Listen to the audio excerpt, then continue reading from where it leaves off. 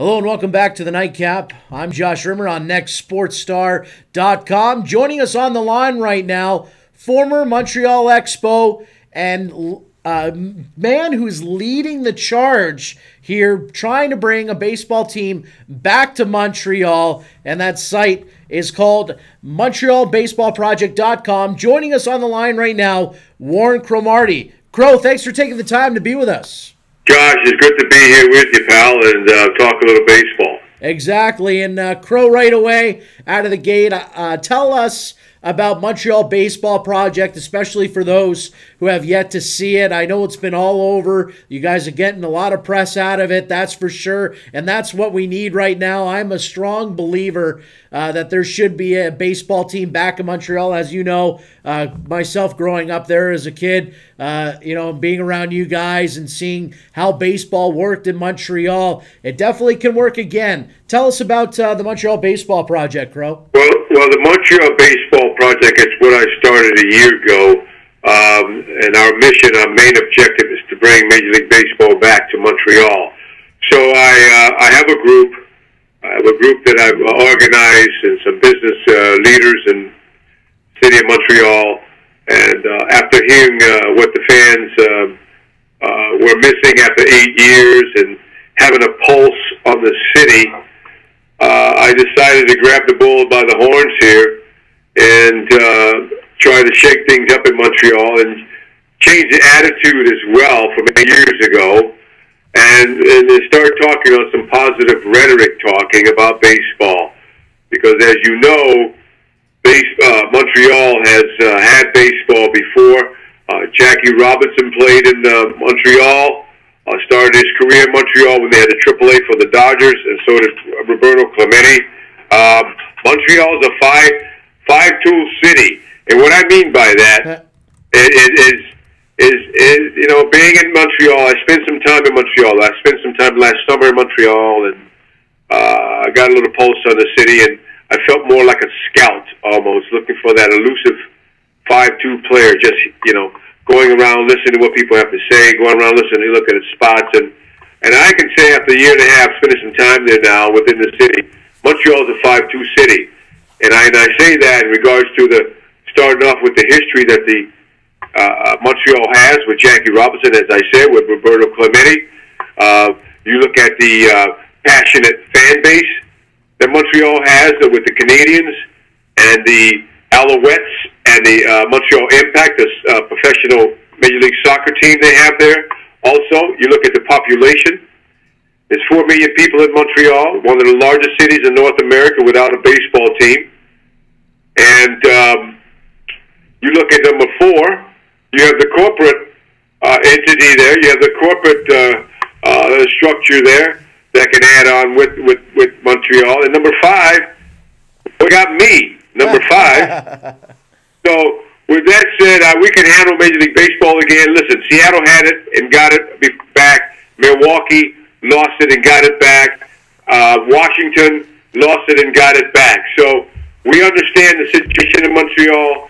There's a lot of things changed since 8.5 years ago. In Montreal, almost 9 years now since Montreal lost Major League Baseball due to let's take for instance, right now, we didn't have revenue sharing, which they have now, Major League Baseball. You didn't have the social media as they have now in Major League Baseball. You don't have the wild card, the extra playoff team. Yes. To have in Major League Baseball. So, and also the dollar is a lot better in Montreal now than it ever was. So, and then you have the internet. So, what do you internet 8, 9 years ago? So, if it was just starting at the beginning. So these things have changed and put a different perspective on Montreal.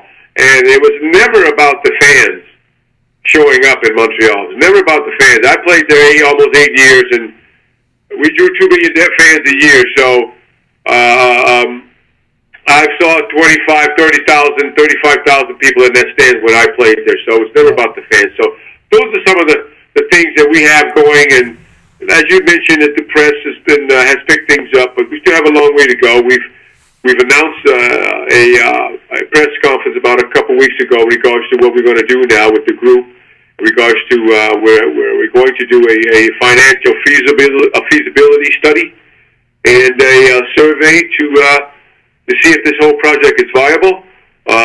We feel good about the survey. We feel the results will be coming back in another couple weeks or so. That will give us an indication exactly the fans' input, and then they give us an input as far as next steps to go to try and make this thing happen. We understand the situation with the stadium and with Major League Baseball. They require downtown stadium. We're familiar with that.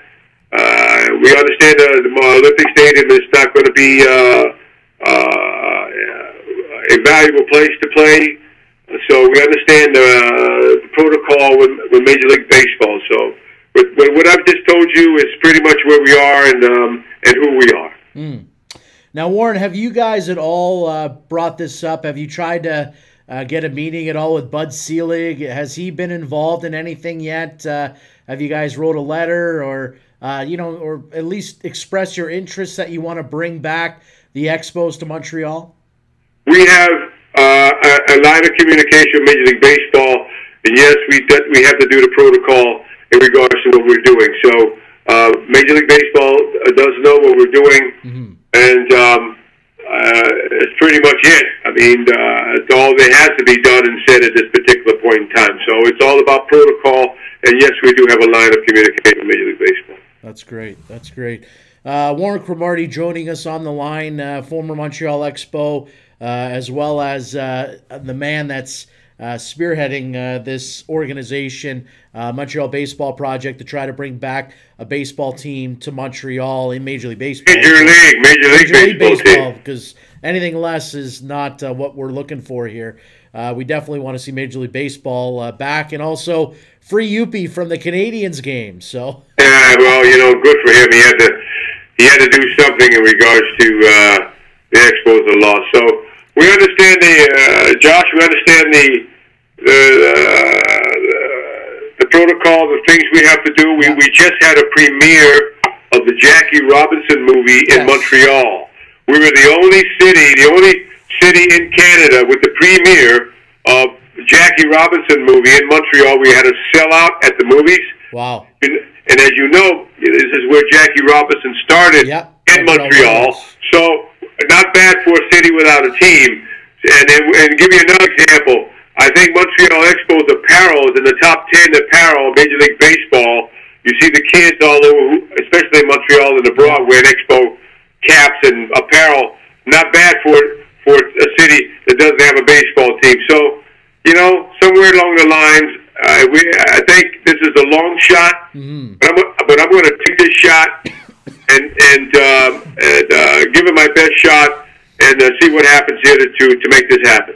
Well, I think it's fantastic what you're doing, Warren. And I still have my Expos gear, and I wear it proudly. I was wearing it last night on the show, wearing a Gary Carter Expos Mitchell and Ness jersey, along with my Pinwheel Montreal Expos cap, which I wear this stuff all the time, and I see it all the time in Toronto. I mean, we have the Blue Jays here, but there's a lot of transplanted Montrealers living in Toronto, and which brings me to my next question, Warren. I don't know if you've had anything to do with this or not, but I know that I think TSN in Montreal has been getting together some Montreal Expos fans to be here in Toronto on July the 20th against the Tampa Bay Rays.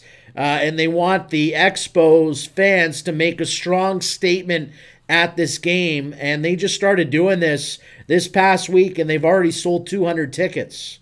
Well, I'm familiar with the Expo Nation. That's what it's called, the Expo Nation. They're like... they're my side buddies here. We have 150,000 of those fans. Yes, they're going to make this trip in July to start showing support as far as Montreal is concerned. So it's a good effort all the way around. We do have support. We're starting to gain momentum. We're going to start to gain momentum outside of Canada as well. And for those who want to show your support, get involved, we're trying to do it, and I'll tell you the website to go to. It's the MontrealBaseballProject.com.